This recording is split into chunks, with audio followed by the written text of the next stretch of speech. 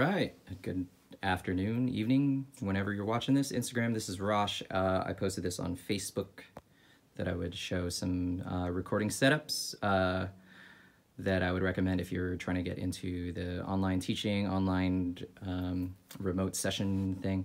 I want to present a couple different options for all of us that are going to be stuck at home for the next couple of weeks.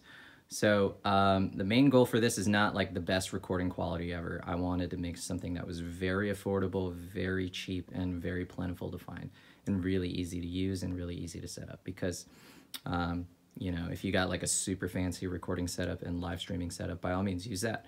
This is just for all you guys that you know, are maybe off the road or off tour and you just want to get something set up really quick and really fast and really easy. So the first thing that I always recommend is this microphone right here. So this is the AT2020 USB-I microphone.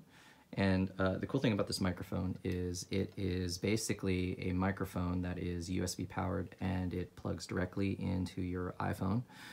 This only works with iOS, so if you do use an Android phone, I would recommend getting an iPad because it'll definitely work with that. I'm recording this with an iPhone 8.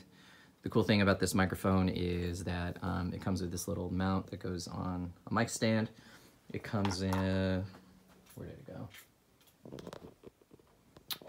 Oh, there it is. It comes with this tripod, and then it comes with also another cable that is regular USB that will plug into your laptop. So if you're gonna be Skyping or streaming or recording anything, content, making any of that kind of stuff, and you just want something that's plug and play, this is a perfect mic for you. This plugs directly into your laptop. So the issue that I'm using drums mainly to demonstrate all these recording things, because if you play guitar, piano, violin, whatever, you usually don't have to deal with the volume of your instruments. So most of the time you can just totally use the microphone on your phone or your tablet or your laptop to stream or teach or do any of that stuff live. But for drummers, you're always dealing with high SPL. So I'm going to mount this into a stand. And now the problem with when you Skype or FaceTime or anything like that and you're playing drums, the sound gets all distorted.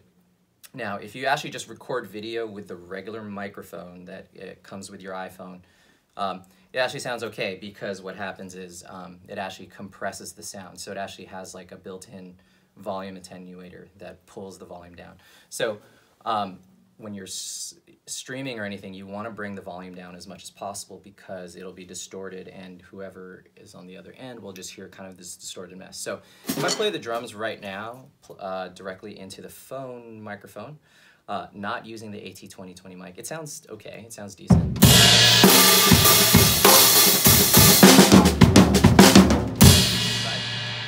Sounds fine, because the phone automatically compresses the volume for the video. So now this microphone is pretty easy to use. So what happens is you take your cable and you plug it right in to the phone, and then boom. There's a gain knob right here, so depending on the volume of whatever you're recording, you can turn it up or down. So it works great for voice, it works great for guitar. You can record content, you can record into your laptop, whatever you want to do. So this is what the microphone sounds like. Now, if you're going to use this for FaceTime or Skype or anything, it's been intermittent. Sometimes it works, sometimes it doesn't. So just want to give a heads up on that. Sometimes like the audio will default to the microphone in your phone or tablet. Sometimes it will be from this. So you can hear that right now. This microphone's picking up everything, and it's just as easy as plugging it in. So I'll face it towards the drums, play something, and then you guys can hear what it sounds like. So right now the microphone's like kind of functioning as an overhead, sort of.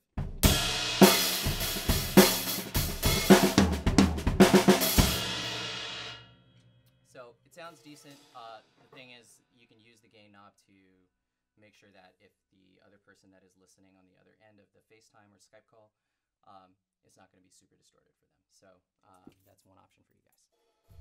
So now I'm sitting down my drum kit. This is going to be another option. This is option number 2. So the first option was the AT2020. It's just one microphone source. It's really easy, just plug and play. So now if you want to go to the next level of difficulty, I would recommend getting this mixer right here. This is the Xenix Xenix Q502 USB. This mixer costs, I don't know, maybe about $100, maybe $150, somewhere around there. So this mixer is really great, and here's a couple of reasons why. Right now, I have in this mixer, I have my kick drum, or I'm sorry, the overhead mic'd. I have this going to my iPad, and then this is actually the kick drum, and this is a headphone jack, so I can plug my in-ears into this. Now, the cool thing about this particular mixer is that it is a USB mixer, so you have a couple different options. What I would recommend is after that you get a standard printer cable. This is called a USB-A cable, and then you get this adapter. Now again, I'm not sure for you Android users, so I apologize. I only use an iPhone, but this adapter right here is called the Apple camera adapter, and mainly it's actually used for getting data off a camera. But the cool thing is that it actually functions as a camera. It functions to go into an iPhone. So here's what I got to do this one-handed. Take the USB cable out of the back of this, and you actually stick it directly into the iPhone. What I'm using is, for an overhead, I'm using another AT2020 microphone as an overhead. Again, comes with this little holder and mic. And then on the front in front of the bass drum right here, I have a Shure Beta 52. So I have both my kick and overhead mic'd, and then I also have this going directly to my iPad. And this, so I've used this just as a practice tool and also being able to record videos of myself. But the cool thing is that you can also plug it into either your phone with this adapter or your laptop, which I will demonstrate in a little bit, and how to get those settings. So the cool thing is you can use this mixer to record stuff to your either your phone or your laptop, and with just the knobs you can mix in how much you want. So this knob right here controls my overhead, this controls my kick drum, and then this controls how much is coming from the iPad. So I use this as a practice tool, you know, to just send a click to my in-ears. You can use headphones, whatever. And then the other thing is that's cool is that most drummers are already aware of this. If you're ever playing a gig with tracks or whatever, you send like the tracks out to the front of house, and then the click goes to your ears. So we won't go into that into this video because this is mainly about how to connect it to your phone. So I'm gonna switch to the selfie cam and demonstrate what happens. All right, so what you're hearing right now from the selfie cam or whatever is my iPhone 8. This is the microphone coming, this is the microphone at the bottom of my phone, so right here.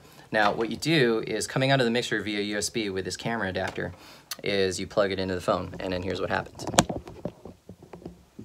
Okay, so now I have all the audio that's going into the mixer feeding into my phone. So this is the overhead right up here. I have my kick drum.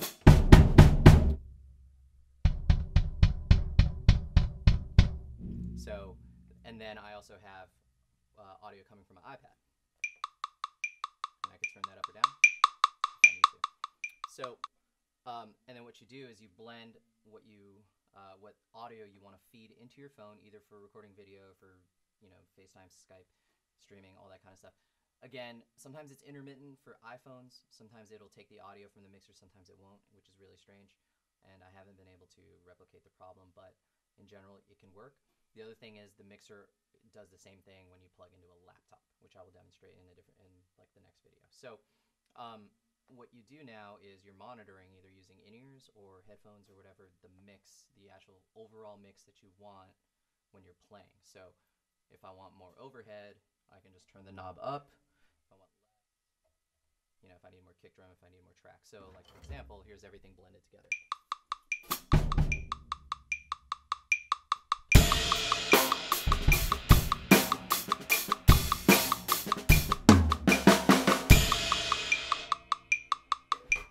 Again, really, pretty simple, really budget friendly. Obviously, if you have like a really nice, recording setup at home, use that. But this is just for all you guys that are just trying to dive into this right now. So this is coming from the Behringer mixer straight into the phone, going into the overhead, and you can hear I'm just turning up the overhead up and down. It has multiple channels that you can feed all kinds of different things into it. So again, you don't need a mic every piece of the drum kit or whatever if you're just doing this just for like quick and easy hit record. So all I do for recording videos is like I'll play along to a track, mount it up on a stand, hit record, plug the cable in, and then boom, I can play along to a track and upload a video, or I can stream it or do whatever. So that is another option that you guys have. All right.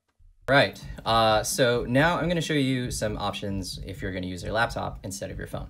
So from the previous video, we were using the Xenix 502, so you can also use this with a laptop. So instead of having the dongle or the Apple camera adapter, what you do is you take the USB cable coming out of the mixer into your laptop. I have one of these new MacBooks, so I have to use this dongle. But and then here's what happens. If you go into Skype settings, audio and video settings, I'm going to pop up. That's me. Hi. And then right here where it says microphone, instead of using the built-in microphone, which is being detected from the laptop right there, this is the laptop microphone, you select USB audio codec. So now it's going to take all the audio coming from this mixer and send it and route it into Skype. So for example, if I tap this overhead above me, you can see that it is being sent. If I send click, it's hearing that. Now, you're not going to really hear it, but if you do hear some of the click, it's just my in-ears. Okay. And then even if you do a test call, so even if you do a test call, you'll hear that what's being sent to the other person on Skype is going to be coming from, all the audio is coming from this mixer. And then this built-in output right here is what you would be listening to them for. So you can either built-in output or you put in the headphones or whatever. You can also use USB audio codec, so it sends audio back to the mixer. So if you are monitoring, for example, I'm monitoring the mixer, my in-ears are plugged in here, you can do that, but I don't recommend it because you want to hear everything that's coming from your laptop. So I would recommend using built-in output. Right here for my particular laptop, my headphone jack is right there, or you can just use speakers or whatever. So let's make a test call. Okay. Hello, welcome to Skype call testing service. After the beep, please record a message. Afterwards, your message will be played back to you. All right, so now I'm going to tap on this overhead. Okay, so it's picking that up. I'm also going to turn on the click. Okay, now you guys aren't hearing any click, but Skype sure is, because the mixer is sending audio to Skype. So when the Skype call ends, like such, you're going to hear the click.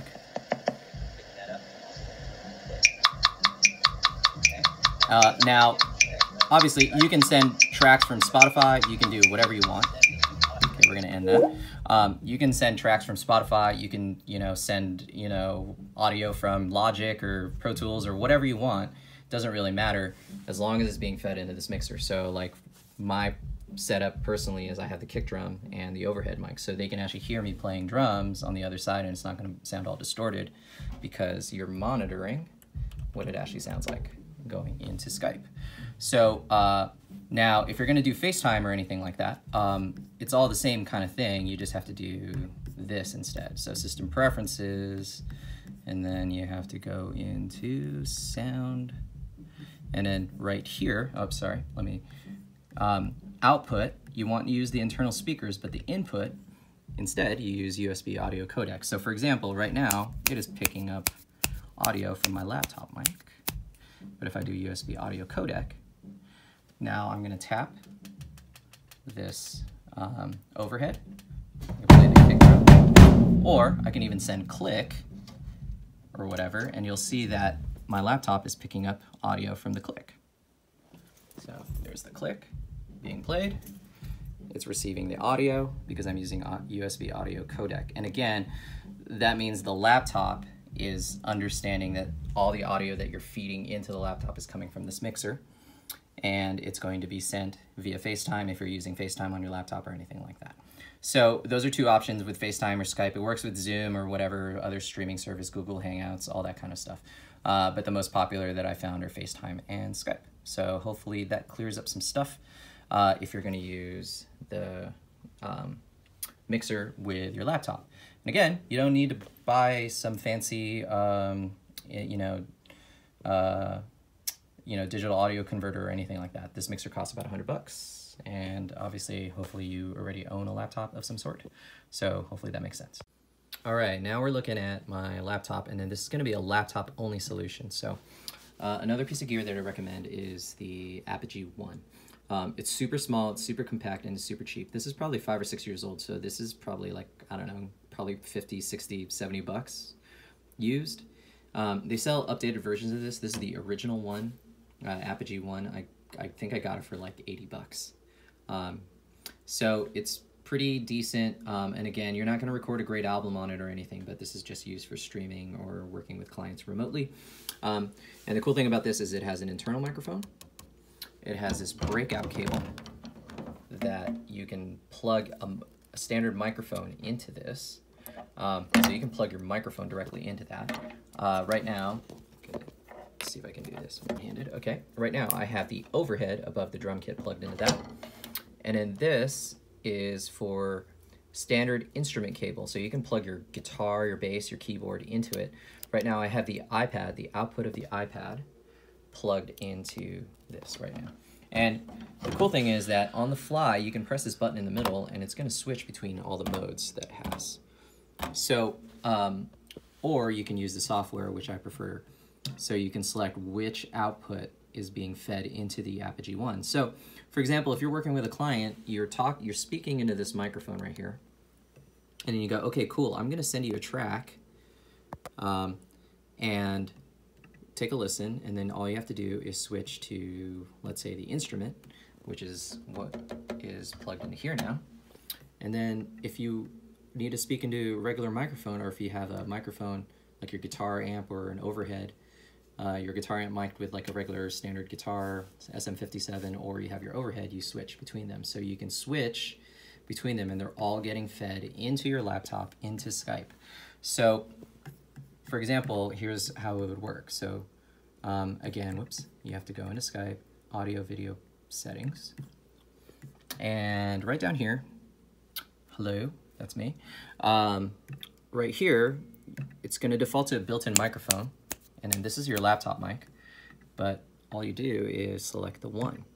Now, what I'll demonstrate is we're gonna make a test call, and I'm gonna switch through all these modes right here. So for example, I'm just gonna start sending click now. All right, so now click is being fed into the Apogee One, but it isn't selected yet until you pick instrument. And the overhead is plugged into external, and I have to give it phantom power because that particular microphone requires phantom power.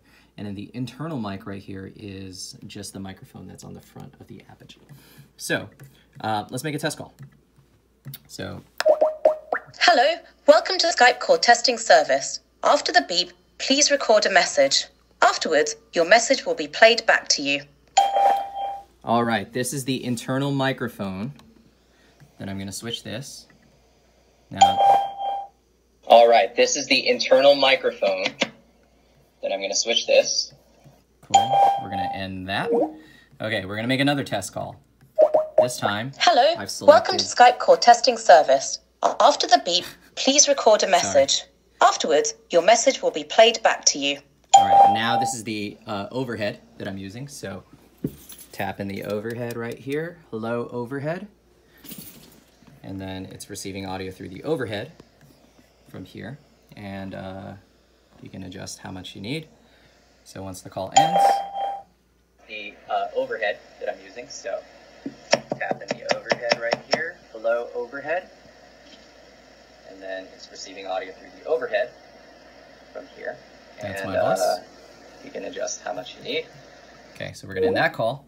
Last but not least, this is the instrument cable. So this is being fed from my iPad, but again, you could plug your guitar, your bass, your keyboard, whatever, into this, and we're going to make another test call.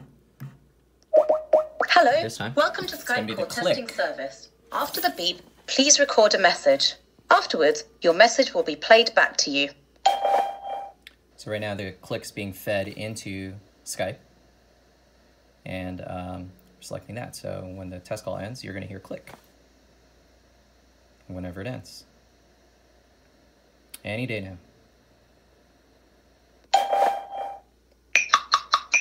That's the click. And again, this is not coming from the iPad anymore. This is the what was sent into Skype. Okay, we're going to end that.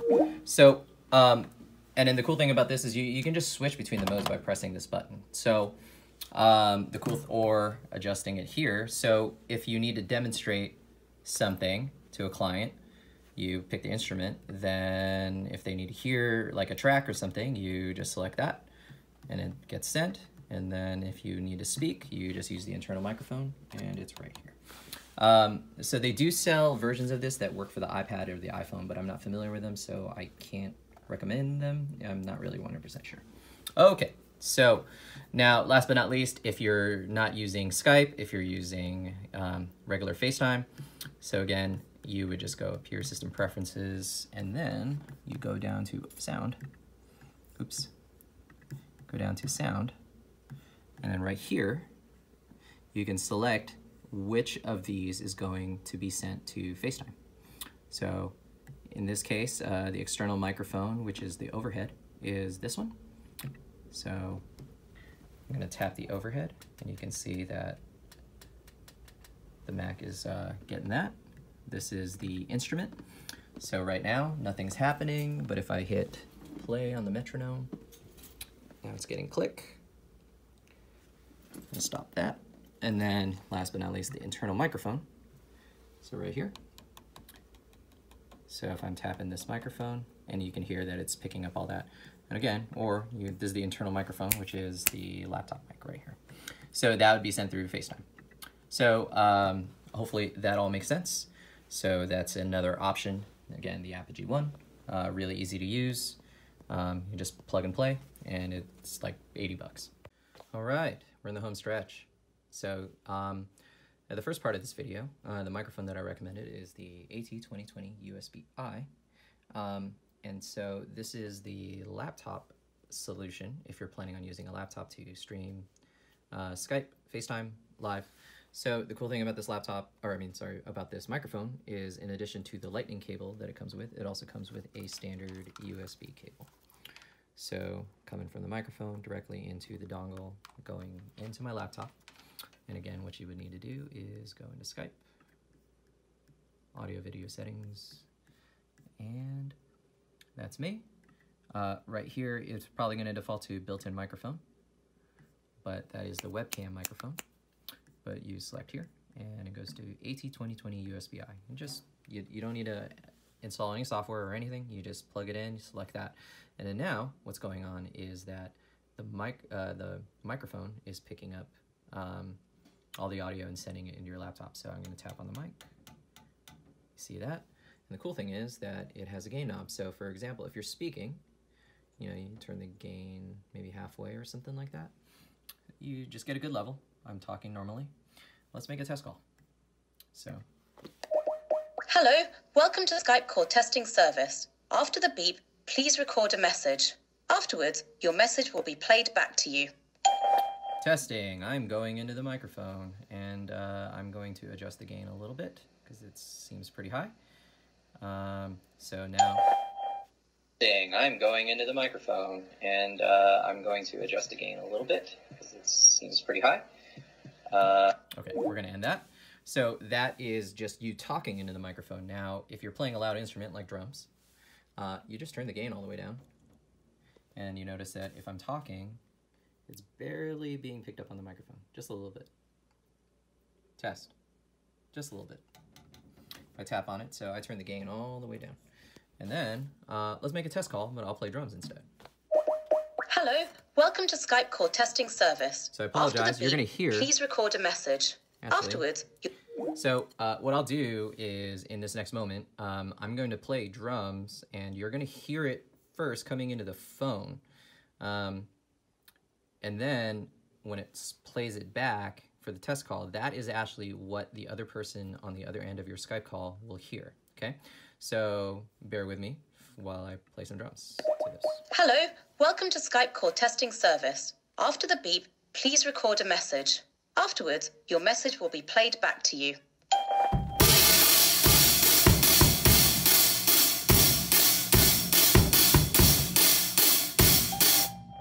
All right.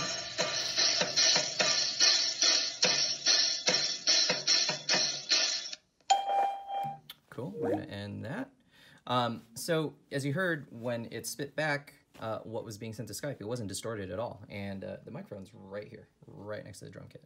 So it picked it up with a lot of clarity. It sounded really good. And that is what the other end of yours, the person on the other end of your Skype call is going to hear. And again, as I've gone over in this video many times, but we'll just do it again just so everybody has it. If you're planning on using Facetime, system, sound, and instead of using the internal microphone for the input, you just pick the AT2020 USB-I. Now, the microphone is picking it up. I'm sorry, yeah, the microphone, this microphone, not the laptop microphone. So, boom. So, and I can turn the gain up, so it's all the way up now, so it's a lot more sensitive, versus all the way down, it's barely hearing anything above. Even, you know, even if you're playing the kick drum or whatever, this is all being picked up in the microphone, this microphone right here. So hopefully that helps all you guys and gals and other people out there trying to make a transition to doing stuff remotely for the time being. Hope this video helps. If you guys have any questions, feel free to get in touch with me and we'll go from there. Thanks.